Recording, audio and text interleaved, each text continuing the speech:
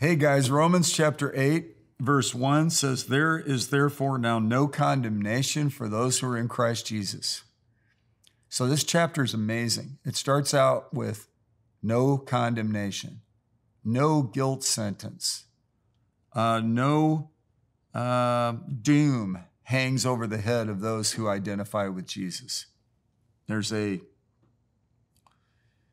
remedy for shame and guilt and condemnation and sin. And it's the sacrifice of what Jesus purposed to do and achieved 2,000 years ago.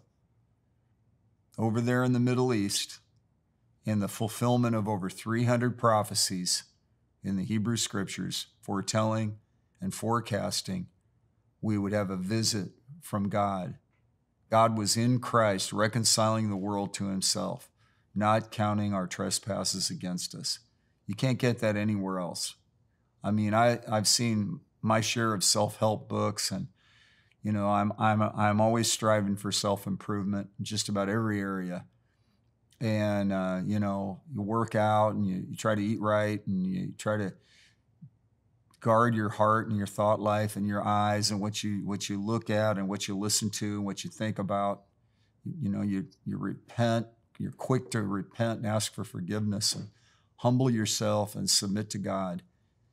All in this context, however, that there's no condemnation for those in Christ. He's not there guilting and shaming us, because Jesus, in fact, took our guilt, took our shame.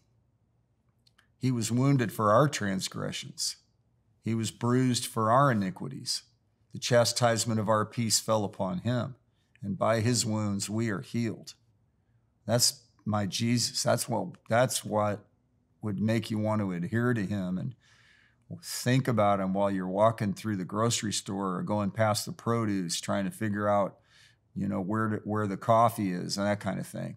Just every step, it's like, thank you, God, for the relief and the coverage and the work you did on the cross for us human beings. Thank you, Lord Jesus, for suffering and dying to forgive us.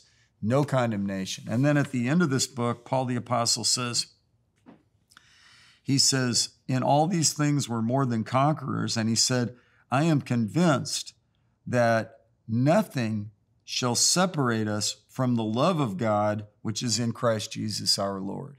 So this chapter starts out with no condemnation, and it ends with no separation.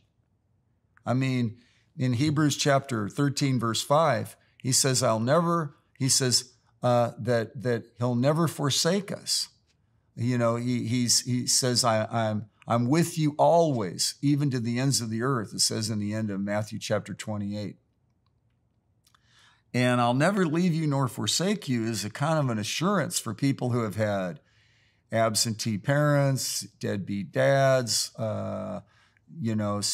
dysfunction in your family, that kind of thing.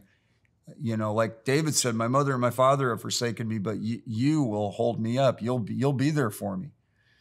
And so Paul is saying no condemnation, and he's saying nothing will be able to separate us from the love of God, which comes to us in Christ Jesus our Lord. That's the Knox translation. 20th century says, the love of God revealed in Christ Jesus our Lord. And the Goodspeed says, nothing shall separate us from the love of God that has been shown in Christ Jesus our Lord. So, for God so loved the world, he gave his only begotten Son, that whoever believes in him will not perish, but will have eternal life. God didn't send his Son into the world to judge or condemn the world, but that the world might be saved through him. This is why it's called the gospel. It's why it's called good news. It's good news. It's an imperative. You must be born again to get in on the blessing of this. When you do, it's game on. He sets you free from the law of sin and death. You become a brand new creation. You're worth the blood of Jesus, therefore worthy. And I think if you've distanced yourself from this and kind of identified as an atheist or an agnostic, now would be a good time to rethink that. It's appointed for a man to die once, and after this comes judgment. It's not just eternal oblivion. It is eternal. You do exist. You don't just have cessation of life.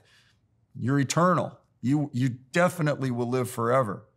And there's a hell to avoid and there's a heaven to gain. And Jesus furnished the way out. No condemnation, no separation from the love of God. He loves you. He really does. God bless you.